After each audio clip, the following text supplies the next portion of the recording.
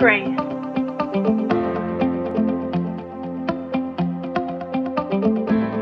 Grace. Grace. Grace.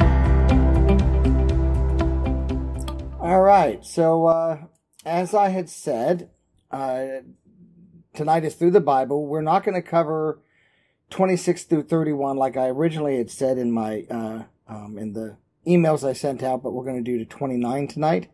So starting in chapter 26, verse 1, it says, Then the Ziphites came to Saul at Gibeah, saying, David is hiding on the hill at Hekala, opposite of Jeshimon.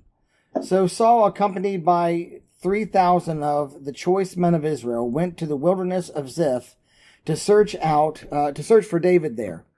Saul camped beside the road at the hill of Hekala, opposite of Jeshimon.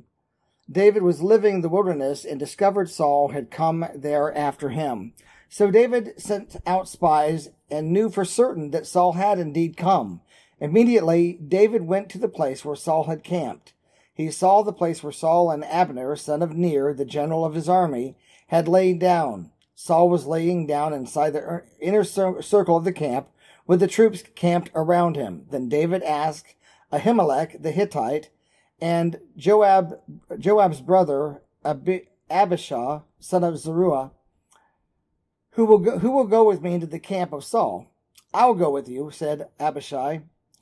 That night, David and Abishai came to the troops, and Saul was lying there asleep in the inner circle of the camp, with a spear stuck to the ground by his head. Abner of the troops were lying around him. Then Abishai said to David, Today God has handed your enemy over to you. Let me thrust the spear through him into the ground just once. I will not have to strike him twice. But David said to Abishai, Don't destroy him, for who can lift a hand against the Lord's anointed and remain blameless? David added, As the Lord lives, the Lord will certainly strike him down. Either his day will come, or he will die, or he will go into battle and perish. However, because of the Lord, I will never lift up my hand against the Lord's anointed. Instead, take the spear and the water jug that is by his head, and let us go. So David took the spear and the water jug by Saul's head, and they went their way. No one saw them, no one knew, and no one woke up. And they all remained asleep, because a deep sleep from the Lord came over them, and David crossed into the other side and stood up on the mountain at a distance, and there was a considerable space between them. Then David shouted to the troops and Abner, son of Ner, Aren't you going to answer, Abner? Who are you who calls the king? Abner asked. David said to Abner, You're a man, aren't you? Who in Israel is your equal? So why don't you protect your lord the king when one of his people came to destroy him? What you have done is not good. As the Lord lives, all of you deserve to die, since you didn't protect your lord, the Lord's anointed. Now look around. Where are the king's spear and water jug that were by his head? Saul recognized David's voice and asked, Is that your voice, my son David? It is my voice, my lord and king, David said. Then he continued, Why is my lord pursuing his servant? What have I done? What evil is in my hand? Now may my lord the king please hear the words of his servant. If it is the Lord who has incited you against me, then may he accept an offering. But if it is people, may they be cursed in the presence of the Lord, for today they have driven me away from sharing in the inheritance of the Lord, saying, Go and worship other gods. Now, let me go ahead and interject something right there. They didn't actually tell him go and worship other gods, but in Israel, it was tantamount. If you were driving someone away from the presence of the Lord and from the inheritance of the Lord, it was as if you were telling them, you're no longer welcome among God's people or with God. You're going to have to find another God and go worship them. And that's essentially what was being said. So in verse 20, no one was actually saying it, but that's the end game for what winds up happening if someone was exiled from Israel. And David was being exiled. So in verse 20 it says, So don't let my blood fall to the ground far from the Lord's presence, for the king of Israel has come out to search for a flea, like one who pursues a partridge in the mountains. Saul responded, I have sinned. Come back, my son David. I will never harm you again, because today you considered my life precious. I have been a fool. I have committed a grave error. David answered, Here's the king's spear. Have one of your young men come over here and get it. May the Lord repay every man for his righteousness and his loyalty. I wasn't willing to lift my hand against the Lord's anointed, even though the Lord handed you over to me today. Just as I considered your life valuable today, so may the Lord consider my life valuable and rescue me from all trouble. Saul said to him, You are blessed, my son David. You will certainly do great things and will prevail. Then David went on his way, and Saul returned home. So there's another exchange of this ongoing pursuit of Saul against David that was irrational to the logical mind, but there was no rationality to it. Saul's common sense had long departed him. We learned one of the very first sins of Saul was that he was more concerned about what man thought about him than he was about what God thought about him. And remember, we quoted from the book of Proverbs where it says that the fear of man brings a snare. And that's exactly what happened with Saul. And, of course, he became bitter in his heart and jealous against David and his success, particularly when songs were written, singing David's praise higher than Saul's, and that, he had slayed more people and they recognized it in the song. Those kind of things irritated the jealousy that was within him and aggravated the hold that the evil spirit that was given him from the Lord, how that spirit had a grip on him. It was made worse and intensified by him yielding more and more and more to evil. And this is what happens. The more we yield to evil, the more the grip it has on us. If you begin to fall in an area of sin that maybe you overcame years ago, but then you find yourself tripping up in the same area that you thought you'd overcome, and you fall and you fall and you fall, it doesn't take too long before that thing's got a hold on you, and it's as if you had never overcome it, because it just takes a little bit. And that's why the Bible says it's the little foxes that spoil the vine, and a little leaven leavens a whole lump. It doesn't take much. So we have to, which is why the Bible says, be on guard and watchful. And we're not of those people who don't know the devil and his tactics, but we stand in guard against him, and we don't give him any opportunity. And Saul was giving him tons of opportunities. Now, we're going on chapter 27.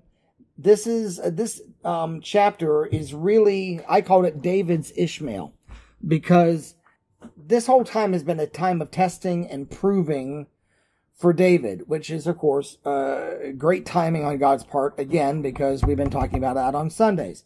And I didn't in any way line this up. It just happened the way it happened. But this whole time of Saul pursuing him was a time of testing and proving for David, proving of his character. And this next chapter, chapter 27, shows that there was a lot of refinement that was necessary in David's character. David took it upon himself to become his own savior. He did not trust God, even though God had time and again, countless times, delivered him from the hand of Saul. David took his own protection into his own hands and sold himself into the hands of the enemy. And this is something that we do as well. It may seem like we read these stories and we're like, well, I don't know how that applies to me, but I got news for you. It applies. Any time that you protect yourself, any time that you put up walls and guards to defend your own heart rather than God defending it. I'm not talking about guarding your heart from evil. I'm talking about guarding your heart and protecting it against attacks and against relationships and against trust and things like that. When you do that, you're setting yourself up for a fall. It's the complete opposite. It's the antithesis of trust. So we're picking up in verse 1 in chapter 27. It says, David said to himself, one of these days I will be swept away by Saul. This is as he's leaving that discussion he just had with Saul. and God had just delivered him. As he's walking away, he says to himself, one of these days, that guy's going to get the best of me. You know, I mean, yeah, sure, I've done well up to this point, but eventually, you know, he's persistent enough, he's going to get me. That's essentially what David's saying here. One of these days, I'll be swept away by Saul. There's nothing better for me than to escape immediately to the land of the Philistines. Then Saul will stop searching for me everywhere in Israel, and I will escape from him. So here David is taking matters into his own hands. He's protecting himself. He's becoming his own provision and his own wall of safety, and it causes problems. And another sub-lesson in this is that when you're in a position of authority, that position of authority affects everybody underneath you. Period. It doesn't matter whether or not they deserved it or not. That's not the issue. The issue is they were underneath you. And David had 600 plus men who were underneath him. And his sin here caused a problem for all of his men. And it could have gotten a whole lot worse than it did. God was stepping in and protecting him. But, you know, this is the way it works. And so, you know, it's just like, you know, God will place everybody, every child is placed into a home by the providence of God. God's the one that did that.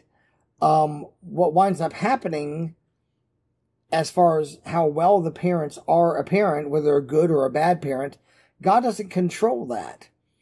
And whatever happens, whatever decisions that parent makes affects the child, whether the child has done good or evil. It doesn't change that there are implications for the children in the same way that there's implications for a nation underneath a president, or for a church under a pastor, or you know, a wife under a husband, employees under an employer. All of those carry ramifications. And one thing that we will see consistently throughout Scripture is God is never in a hurry to take away authority that he has given. If he's given it, he's given it. And if you use it poorly, are people going to suffer? Yeah. But that doesn't mean he's going to stop it, at least not right away. So, starting on back up in verse 2, chapter 27. So David acted on his impulse. He set out with his 600 men and went to Achish, son of Moach, the king of Gath.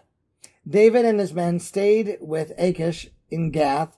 Each man had his family with him, and David had his two wives, Ahinoam and of Jezreel, and Abigail of Carmel, Nabal's widow.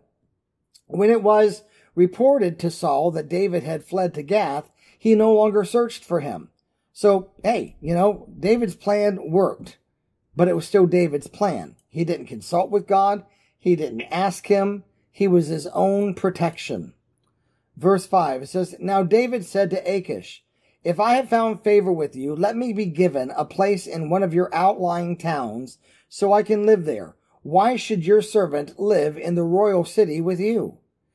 That day Achish gave Ziklag to him, and it still belongs to the kings of Judah to this day. The time that David stayed in the Philistine territory amounted to 1 year and 4 months. David and his men went up and raided the Girgashites and the Girzites and the Amalekites. From ancient times they had been the inhabitants of the region through Sur, as far as the land of Egypt. Whenever David attacked the land, he did not leave a single person alive, neither man or woman, but he took the flocks, herds, donkeys, camels, and verse 9, when David attacked the land, he did not leave a single person alive, neither man nor woman, but he took flocks, herds, donkeys, camels, and clothing. Then he came back to Achish, who inquired, Where did you raid today? David replied, The south country of Judah, the south country of Jerahmeelites, or against the south country of the Kenites. David did not let a man or woman live to be brought to Gath, for he said, Or they will inform on us and say, This is what David did. This was David's custom during the whole time that he stayed in the Philistine territory. So Achish trusted David, thinking, Since he has made himself detestable to his people Israel, he may be my servant forever. Now, obviously what was David doing here was he was lying to the king. And it was an outright lie. Now, there are some commentators that will say, well, he really kind of didn't really lie. It's some kind of more of a peripheral of the truth. No, I'm sorry. It's a lie. Yeah, these areas that he hit, that he did attack, were on the outskirts of these other countries that did belong to Israel. But when he came back to his king, he made it sound like he's been fighting against the Israelites, his own people.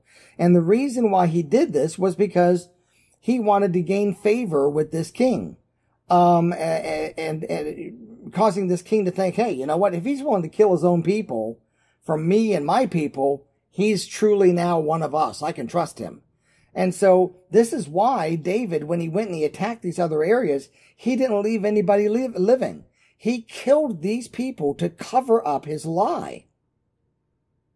Countless thousands of people died because David wanted to protect himself and the 600 who were with him and their families. And so he did these things, killing countless of people, and lied to the king, saying that the people he was attacking were Israelites. Again, the apple never falls too far from the tree. We've seen this problem ever since Abraham, and then with Isaac, and then with Jacob, and every major person for the most part, except for with Moses. We see this with everybody. They lie and they deceive like crazy, and it's all to protect themselves. And so, I mean, you remember when Abram protected himself when he traveled to that one king's area and claimed that Sarah was his sister, which of course she was, but she was also his wife. And he did it to protect himself because she was a beautiful woman. He thought the king might kill him to take his wife. And so to protect himself, he lies. A blatant, outright lie. And this is something that happened with the Jewish people a lot.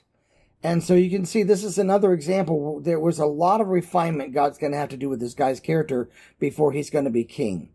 This is not the David people grew up learning about. It's not the David that you read about in the Psalms.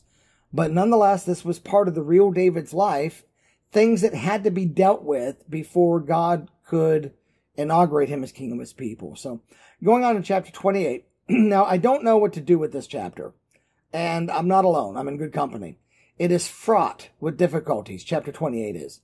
I believe, however, that the truth is not seen so much in the narrative itself, but in understanding that each person in the narrative was being honest about what they experienced as an individual. That does not mean that their understanding of what they experienced was accurate. Okay? And that's an important stipulation. Here we have a woman in this chapter who is a necromancer, which is a practice God abhors and forbade. To King Saul's credit, he had driven out all divination from the land. But when he could get no answers from God in any other way, he sought out one of the very same people he had sought to remove from Israel. So someone that practiced divination. That God hates necromancy hints at the idea that there's at least part of necromancy that's real. It works. Otherwise, there seems little to hate, but an empty practice. Other than the fact that it directs the heart to seek someone for answers and comfort other than God.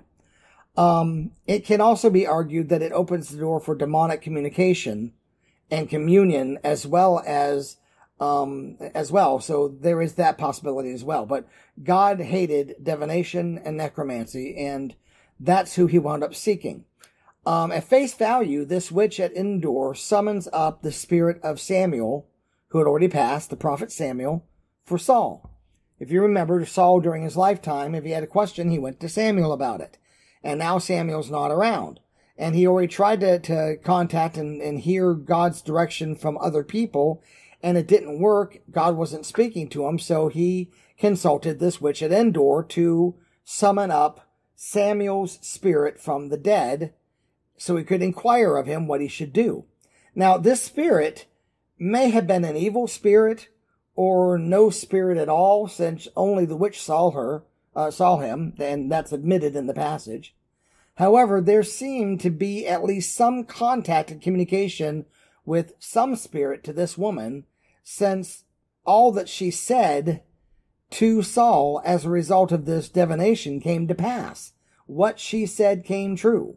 Now, this could be another case like Ahab, where a spirit came and spoke through this woman's mouth, and Samuel never actually appeared to her at all. Who knows?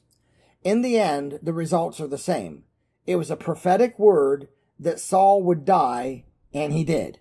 Now, some take exception with the notion that Samuel was disturbed and that he rose from the grave rather than descended from heaven. That's, if you're reading commentators and say, because this whole passage makes it sound like Samuel actually did rise. Not physically, but as a spirit, as an apparition. And that this woman spoke to him and gave Saul the words that Samuel spoke to her. And that may have happened. But there are some commentators that will dismiss it out of hand simply because of the fact Samuel was disturbed and that he rose up rather than descended down from heaven. And to me, these are nonsensical issues. There's no issue at all, really. The word disturbed could simply mean provoked, which is something that Saul did regularly with Samuel while he was alive, so why would it be any different now? It could also mean just to rouse up, as if out of slumber. This also might be appropriate.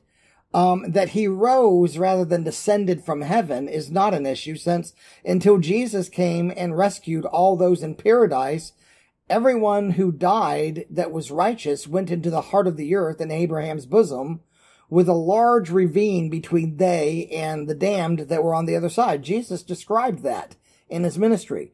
And so of course he would have risen from the ground, not descended from heaven. Nobody went to heaven at that point.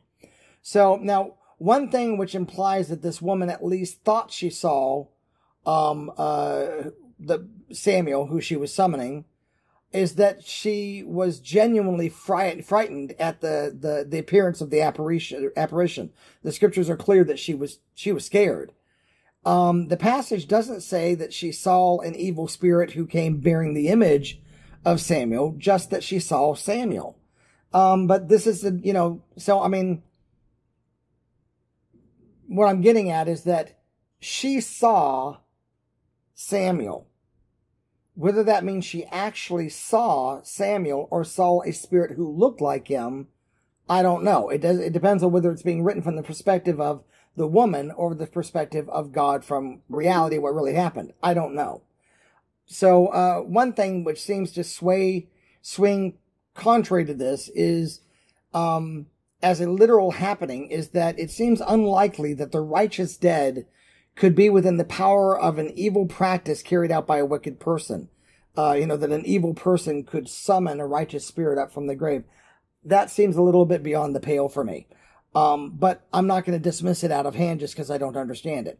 In the end, we never want to manipulate scripture to fit within our own present paradigm. We need to be willing to include in the scope of possible meanings anything that doesn't offer a clear and obvious breakaway from what scripture says about a given topic. So we'll just go on with the passage now, but I want to at least let you know there's different views as to what actually happened here. But in the end, what we do know is that everything that was said to Saul from this encounter with this necromancer came true. So, starting in verse 1, it says, "At that time the Philistines brought their military units together into one army to fight against Israel. So Achish said to David, 'You know, of course, that you and your men must march out in the army with me.' David replied to Achish, 'Good, you will find out what your servant can do.' So Achish said to David, 'Very well, I will appoint you as my permanent bodyguard.'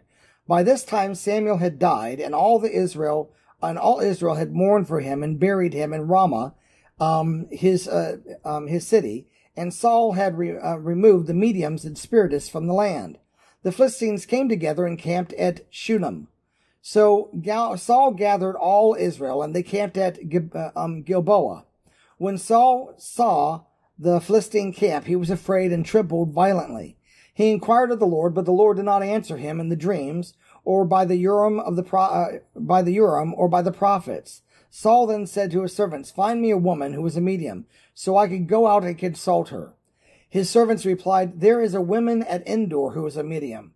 Saul disguised himself by putting on different clothes and set out with two of his men. They came to the woman at night, and Saul said, "Consult a spirit for me.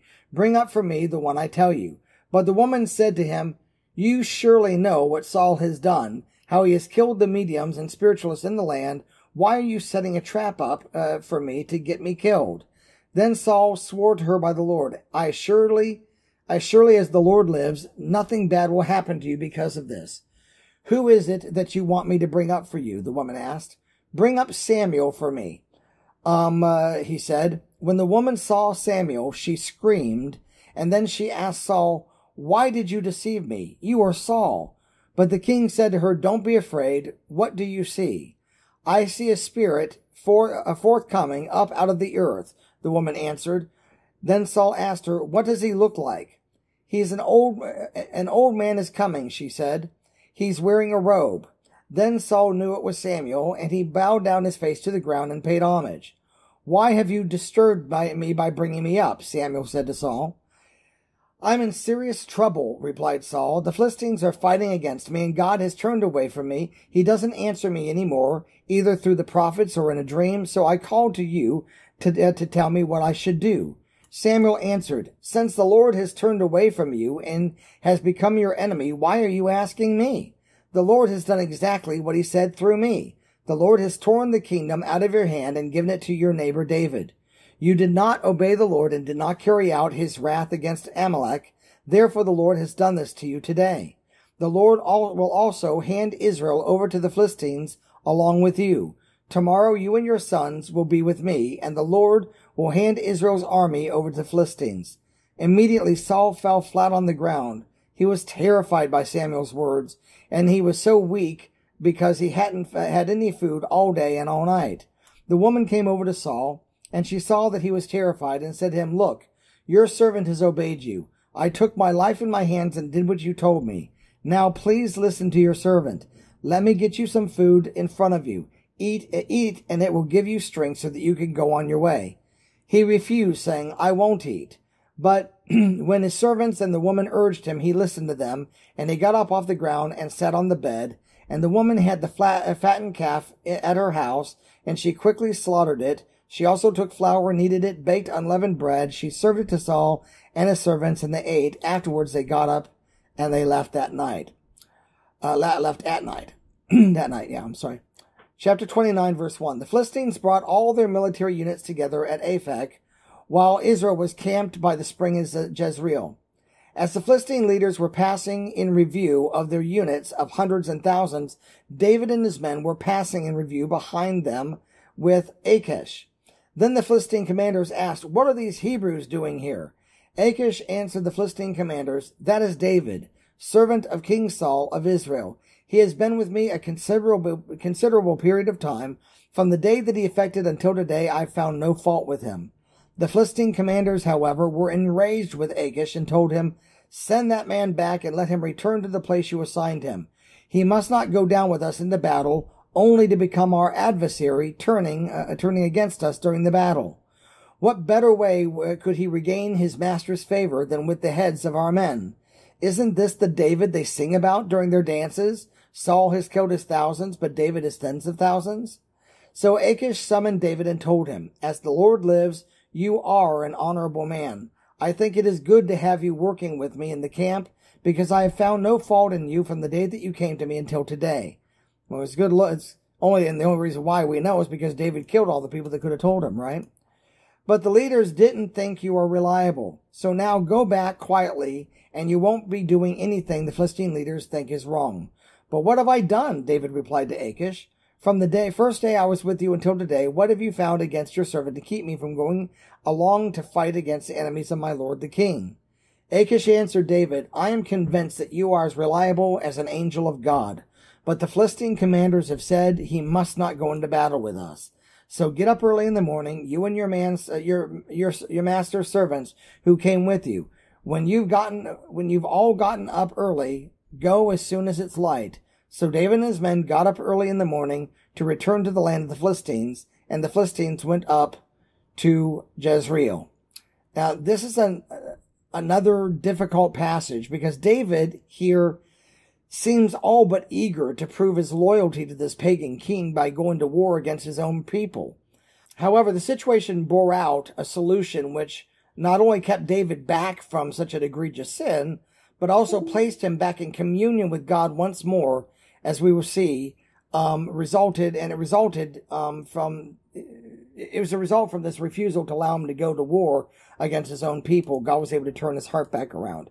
And that will be in the next chapter, which we will pick up with next week. But anyway, these 3 chapters are pretty simple chapters. Again, you have Saul attacking David, having a chance to kill him and deciding not to, and Saul admitting that he's wrong and that David's right.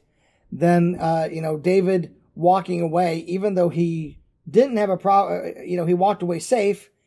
He decided, eventually Saul's going to kill me, so I'm going to protect myself, and became aligned with the Philistines.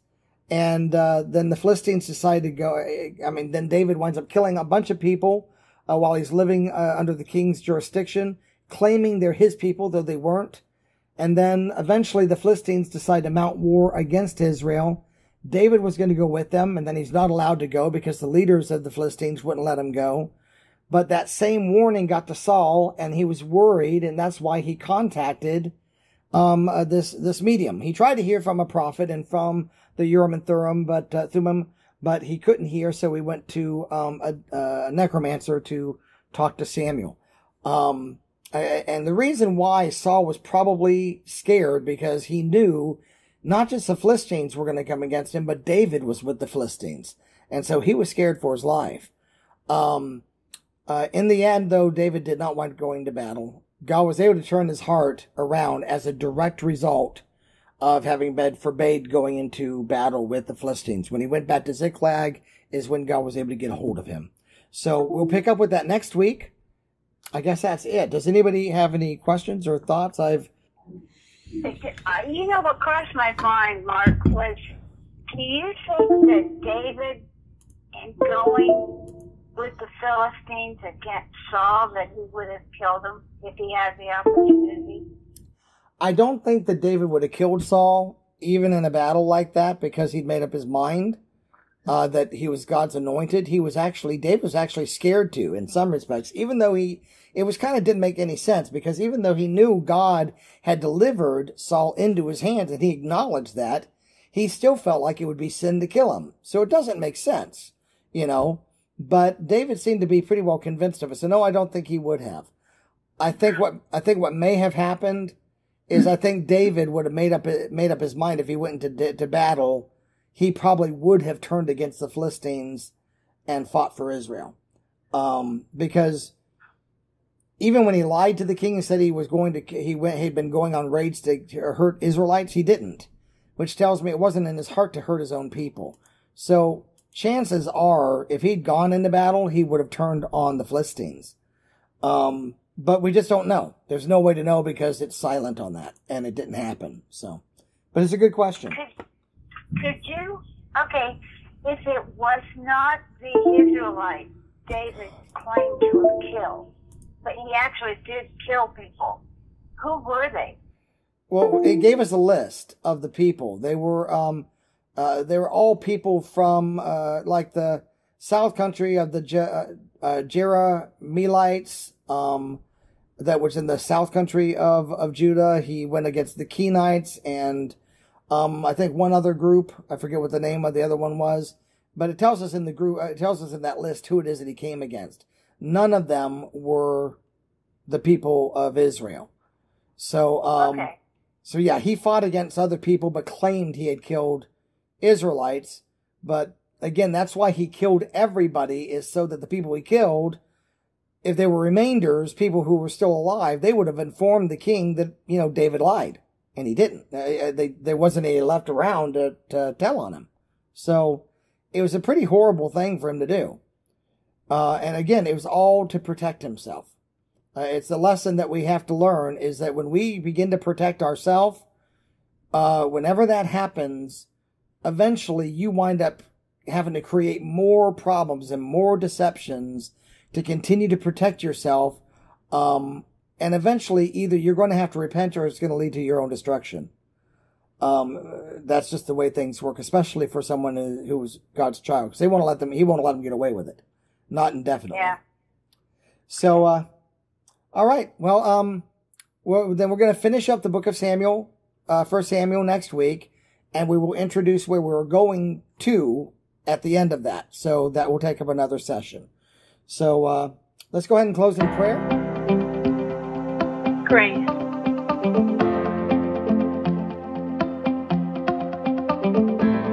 Grace.